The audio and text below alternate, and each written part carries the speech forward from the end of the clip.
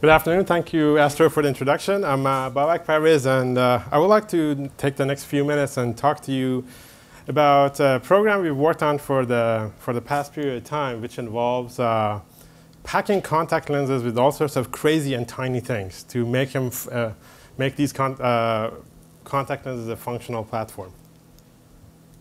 If I can slide. Can you go back, please? Yeah. So we've had actually a program for some time now to take a contact lens, which is an interesting piece of polymer, engineered polymer, and attempt to put different types of devices, tiny devices, onto it for two particular reasons. One is that we believe that this actually can have an interesting application in healthcare, and the second one is the application of a contact lens that has devices in it for information display. So I'd like to first tell you why we might be interested in contact lenses for healthcare monitoring, then tell you what happens for information display, and give you a few examples of how we've attempted to actually implement these devices. So going back actually to what happens today in healthcare, if we feel ill, we'll go visit a physician.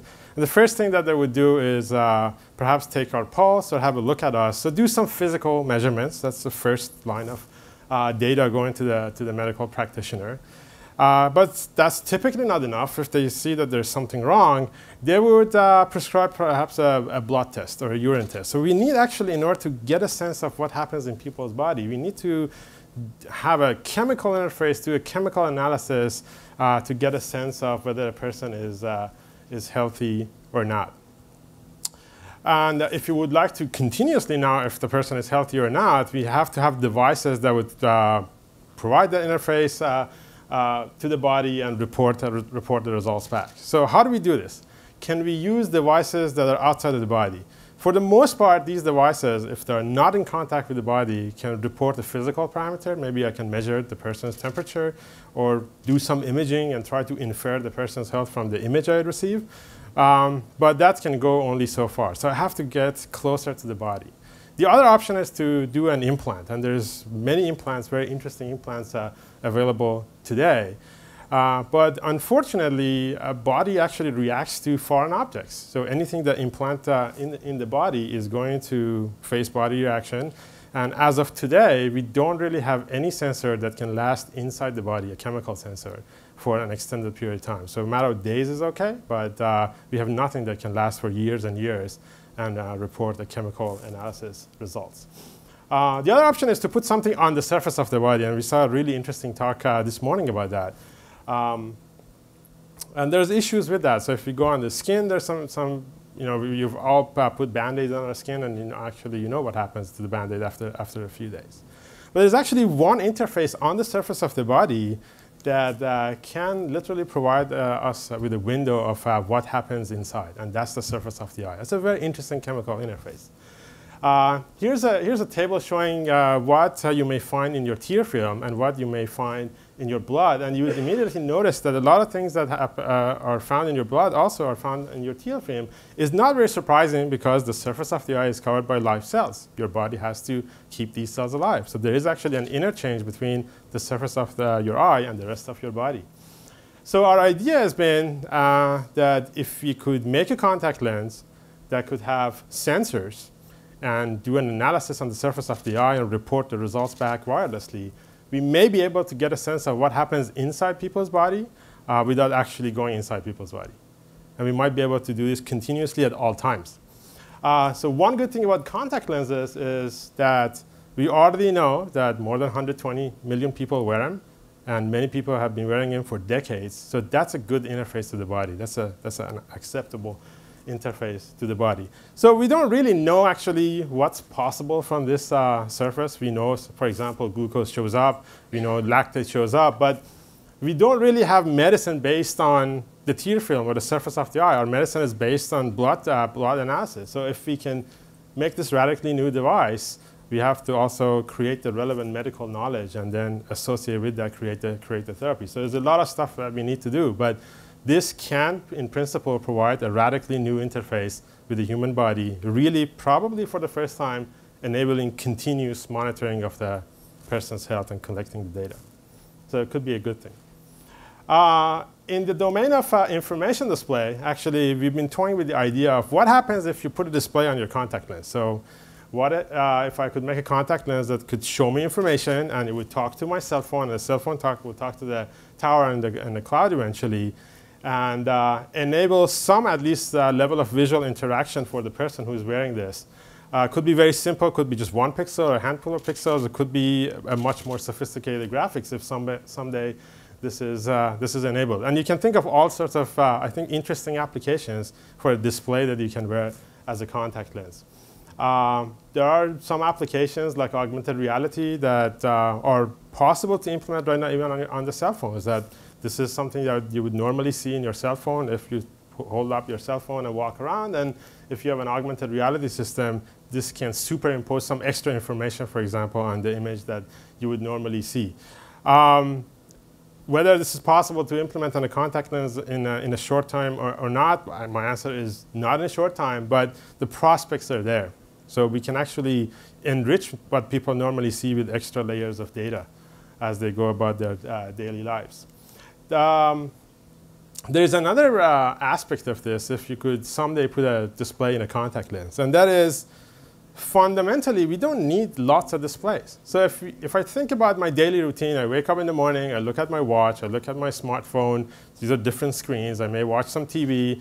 I drive. My car has a dashboard. I go to work. I use my laptop. There are lots of different screens during the day that I interact with, including billboards. But what all those things do is to put something on my retina. So I don't really need all of those. I just need one display that's personal to me. Maybe it's in the form of a contact lens that shows me the relevant information. I'll just wear my own personal display and just use that one. So having actually a contact lens that does these things, monitors your health all the time, allows you to be healthy, or shows you extra layers of information, sounds like science fiction. I have to solve a lot of problems in order to enable this. I have to make really small devices. I have to make small radios, antennas, sensors, light sources, and I have to integrate all these into a contact lens, make sure that the whole thing works, and the whole thing is safe and biocompatible. And to a lot of people, I think this sounds like science fiction, just not doable. What I would like to do in the next minute or two is to show you what we've done, at least attempting to move in this direction to make this vision a reality.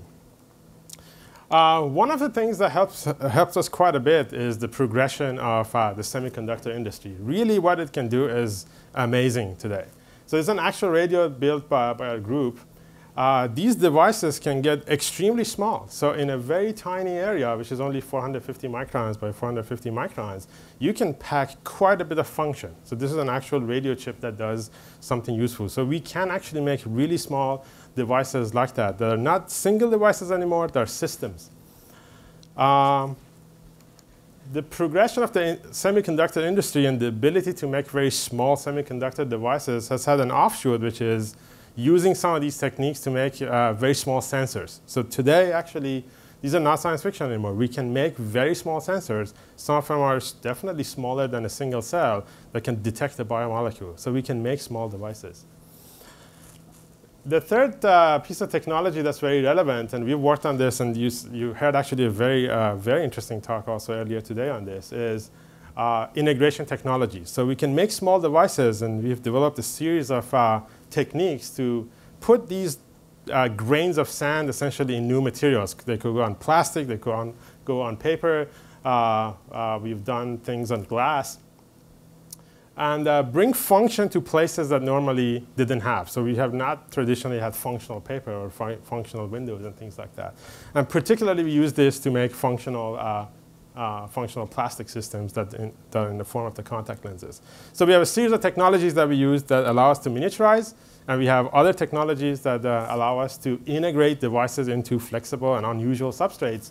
And if we put them together, we get things like this. So we can actually today make contact lenses these are real contact lenses that have other things in them in addition to just being a contact lens for correcting vision. The picture on the left is a contact lens that has metal traces and other things. On the right, you see how this is tested on an animal for safety. And so far, actually, all of our contact lenses have been safe.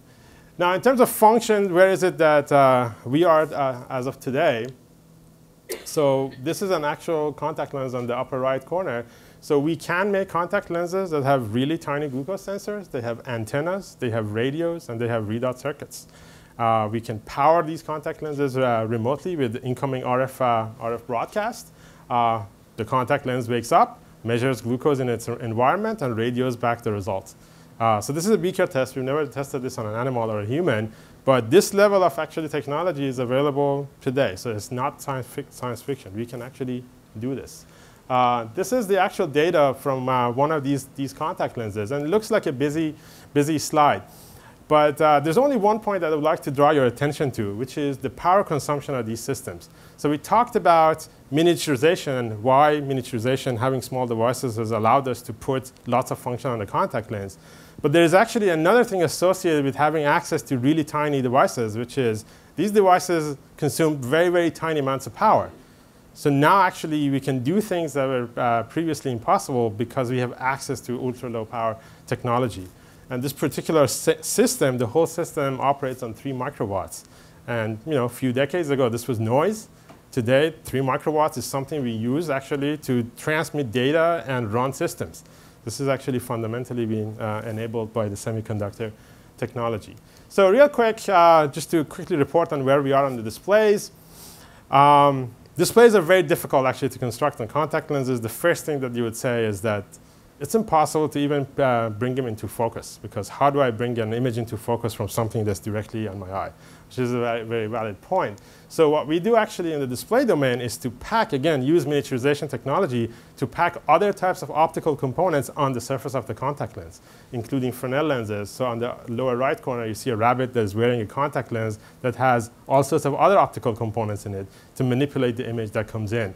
And at least we've been able to show that computationally you can have an image that is in focus. So one I guess takeaway from this is that traditionally spectacles have been simple lenses. We don't have to stay there. With the miniaturization technology, we can pack a lot of other optical devices in a contact lens and help people see in a different way. And this was a simulation result of how you might actually see through a contact lens that has a display that just basically shows you the letter E. I'd like to end by showing you a quick movie. So maybe we can get the movie going. This is a contact lens system fully packaged. This is RF powered. We have our custom designed light sources integrated into the contact lens, has radios. We can power this up, we can control it, and we have a pixel that we can control on these contact lenses. So we have 2 colors right now. We can have only blue and red. And I guess it's a stretch of imagination really to call a single pixel display a display, but that's at the moment the state of the art. So with that, I would like to thank you for your attention, and hopefully I've been able to convince you that there are some really interesting things that we can do on the surface of the eye. Thank you. Let us define X. X is a solution to a seemingly insurmountable problem, like climate change or cancer, one that affects the world. But what if we redefine X as a challenge, an opportunity for radical thinking, a chance to light up the world with breakthrough ideas and cutting-edge technology, the stuff of science fiction that just might fly after all. Solving for X requires wonder and imagination and the vision to build seemingly impossible solutions to the world's biggest problems. Solve for X. Moonshot thinking.